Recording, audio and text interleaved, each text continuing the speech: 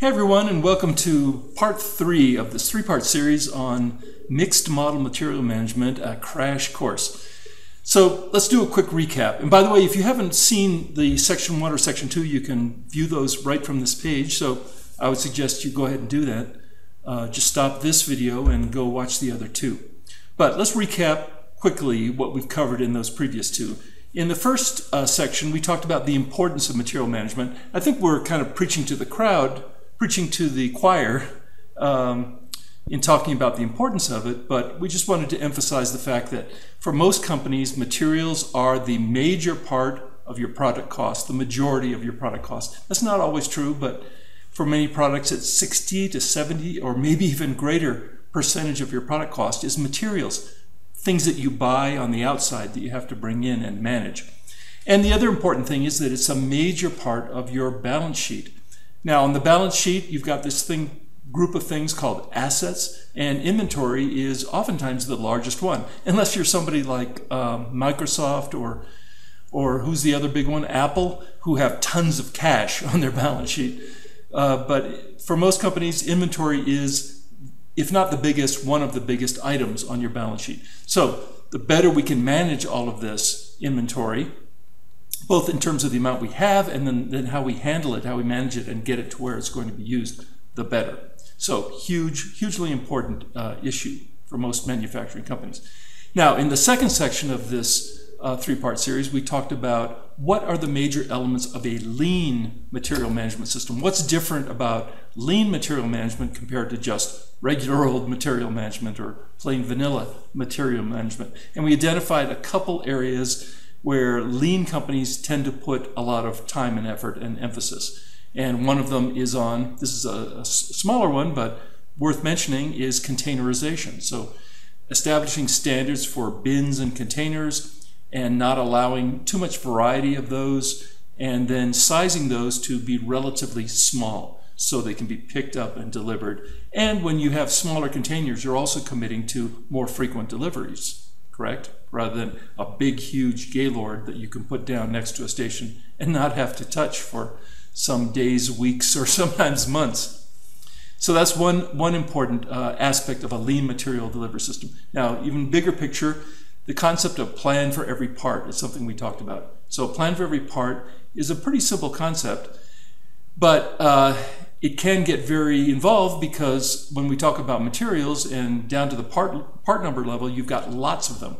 So not unusual to have thousands or tens of thousands or even more different items that you have to manage and keep track of. So plan for every part means for every single item, show me all the information related to that regarding procurement, storage, cost, shelf life, where it's stored, how we're going to signal, how we're going to move it, so conveyance, all of the issues I can see in one place, which typically you do not find in an ERP or MRP system. You may find most of this information, probably not all of it, but it's scattered. It's in different modules all over the place. So the idea here is let's put all this information in one place and then be able to manipulate it, add to it. For example, Kanban calculations is not something that's normally included in an ERP or MRP system. Now, there may be some functionality, there may be a place to store Kanban information, but by and large, at least the way we think of it, this is something that's often not included, but it could be easily included in a spreadsheet kind of environment. So that's plan for every part.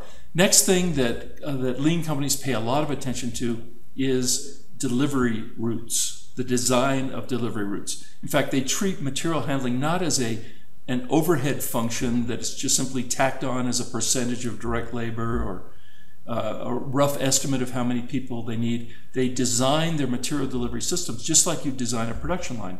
And in many times, the material delivery system is actually integrated with the production line.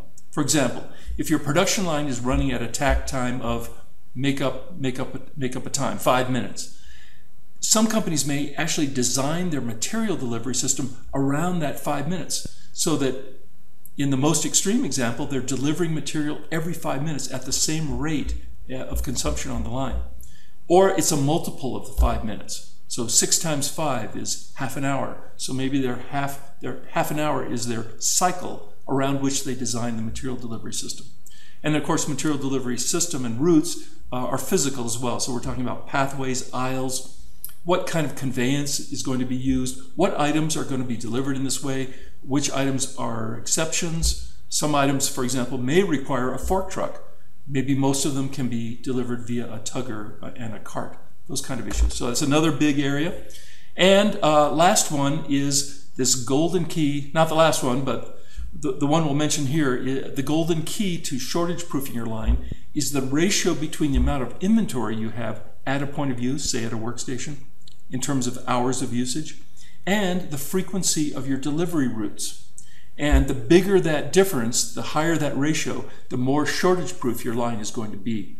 So if you have, say, 4 hours of inventory at a workstation and you deliver once an hour, that's a 1 to 4 relationship. You can actually consume that material at the station much faster than planned.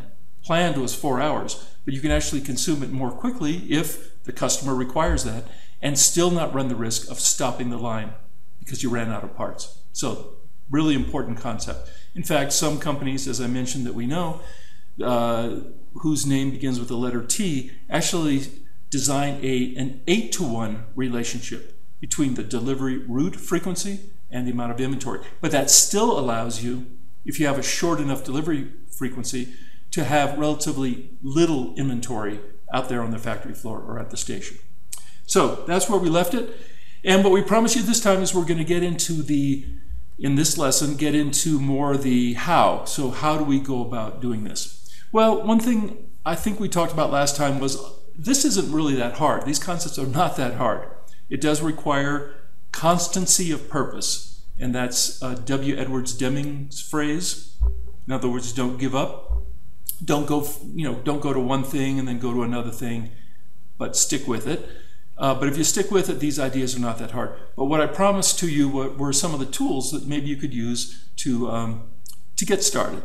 You don't really need these, but to get started. So what I'm going to do on this page, we're going to put a link to a plan for every part worksheet that includes some Kanban calculations. So go ahead and download that Excel file. You'll be able to take a look at it, and I think you'll be able to figure it out. There are some formulas on the Kanban calculation quantities, but you can just look at the formula line and probably figure out pretty easily what's going on. But as we said before, plan for every part, just picture a massive spreadsheet with lots of rows. Those are all the part numbers, and then lots of columns. Those are all the data elements that you want to look at or see for each part number. So we'll allow you to download this Excel spreadsheet. This is one that we use, but every company can be different. You can add your own columns, manipulate this as you wish. So that's our first little bonus for you. Now, before I go on to a pretty exciting announcement coming up, I just wanted to respond to some of the questions. This will just take a minute or two, but some of the questions that people had submitted, and see if we can answer those related to this issue of lean material handling. So the first question here is this. This came through the web page. It says material handling is regarded as overhead. So what if we go through this analysis, I'm kind of paraphrasing here a little bit, and we need more handlers, more handling. What do we do then? Well, the answer there is that could easily happen. If we decide as a strategy to deliver more frequently than you have been used to in the past, that may require more people. But the issue is not more people or less people. The issue is the total cost of this strategy. So wouldn't it make sense if you have to add more material handlers, if you have to do that somehow you're doing a better job of delivering material more frequently, less inventory? So on the other side, you have a reduction in the amount of inventory you have on the factory floor, which also reduces the floor space, which also probably has a positive impact on operators. So if we look at all the factors that may be impacted, the main point is that you want our strategy to reduce the total cost of your material delivery system. In fact, the total cost of operations. And if you can do that, then you're taking the right steps. But that may require, and in fact, people that visit factories that are doing this kind of lean material management often comment that, gee, it seems like they're doing a lot of handling that you're not used to in your home plant. That may actually be true, but the overall cost impact and the overall inventory reduction and the shortage proofing of the line all offset that potential additional handling. So that's our recommendation there. Just look at the total cost. All right, here's another one. I'm looking at my list here. It says our biggest problem is outside suppliers. Okay, so the implication here is we have the internal, within the four walls of our factory, we have the internal process down for delivering material. There's probably still room for improvement there, but the biggest issue is problems maybe on quality or delivery or both from outside suppliers. So what to do there? Well, again, there's no magic solution here, but let's look at what the big boys do, what the company's successful. And that's not to say that issues never happen, they do. But what is it they do? Well, one thing that you'll notice is that companies like Toyota, like mature lean companies, typically establish long-term relationships with one supplier. Now, they may have backup, but they don't spread a PO over multiple suppliers for the same item. They pick one and they invest in that supplier. Easier said than done, right? But that's exactly what they do. They select suppliers who are often geographically close by, so they can set them up on a milk run, and they can allow them to produce to a Kanban signal, right? So a truck will come by at some predictable frequency, and they'll actually invest in these suppliers, even to the point of sending engineers to these plants if there are issues. And then typically, once a supplier is established, they no longer do receiving inspection. So the first few orders, yes, but beyond a certain point, they don't do receiving inspection, and they stick with that supplier. Now that supplier knows, and this is actually what I was told, the supplier knows that they have a good customer in Toyota, for example. They're probably not going to get super rich, but they're going to stay in business, they're going to do well, and they're going to partner, but they have to be able to deliver on quality and frequency of delivery and respond to these Kanban signals. So I wish there was a magic solution to outside suppliers, and especially if you're smaller, you usually don't have that kind of clout with outside suppliers. So it's not as easy as just simply telling them what to do, right, at all. Now here's an interesting one. Another question was, what are your thoughts on kitting? It says, we're very short on line side space. We're considering going more to kitting. Well, I have to say, I think what we've seen is kind of a sea change in lean material handling philosophy. 10 or 15 years ago, when we first started teaching this stuff, it's actually been longer than that, Kanban was kind of the main focus of our material strategy. So most items, and this is still probably true, most items would fit into a Kanban delivery kind of model. 2-bin or multiple bin Kanban, as we talked about in this series. But what we've seen here is a sea change where some companies are going more and more to kitting for a couple reasons. One often is space, right? Much less space. If you just give the operator exactly what they need for that one unit, then you could save potentially a whole lot of space. And if you're in a mixed model environment, as we're kind of discussing here in this series, then you don't have to store a multitude of items in front of the operator that for many products are not being used, right? And then when the model comes along that needs that part, it's there, but still it's a lot of space. So space is one issue. But another issue is this, part selection. So if you have a lot of items in front of an operator, you're asking them to reach out and pick the right part. And if you have items that look very similar, the risk of picking out the wrong part, especially if it will fit, is higher. So there are techniques to try to get around that. There's what's called pick to light, right? So maybe you have an RFID signal that triggers some lights, so the lights for the parts required for this item go on the bins. That's a kind of a high-tech, high-complexity solution, which we've seen, but that's one way to address that. But kitting, back to the kitting, you don't have the material in front of them. Instead, you're presenting the material to the operator in a tray or traveling with the unit. And you also allow a kind of a double check on the materials, if that's a concern. There's one person that picked it, and then the operator itself could perform a double check and make sure the parts are the correct ones. So that's second benefit or concern. And the third one is this. If you're asking operators to reach out, select parts, and so on, while they're doing that, especially if they have to turn around or they have to walk a few feet, move around to get what they need, that is what we call muda, waste, right? Non-value added activity. So if you can reduce that, then the operator gets to spend more time actually adding value, right? Doing the work that they're hired to do. So we may find with a kitting strategy that that there's a productivity gain. And remember, for every kidder or every material handler, you probably have more than one operator. So if you can have a positive enough impact on operators, then that can offset the potential extra effort that may be required to build kits. And then the fourth recommendation on kits is integrate it with a line. So don't be thinking about kitting as something that's done outside or done in a warehouse or done even by an outside supplier, but it's done as a part of the line design itself. So you're kitting or picking kits at the same tack time as the line or a multiple thereof, and physically co-locate that. So we've seen that, and we've heard word of mouth, verbal confirmation that this has been positive. So keep that in mind. So that's our feeling about kits. In other words, we're more open to kits than we have been. Okay, so here's the opportunity that I want to share with you. About 4 years ago, here's the backstory. About 4 years ago, we entered into a relationship with Toyota Material Handling in Columbus, Indiana.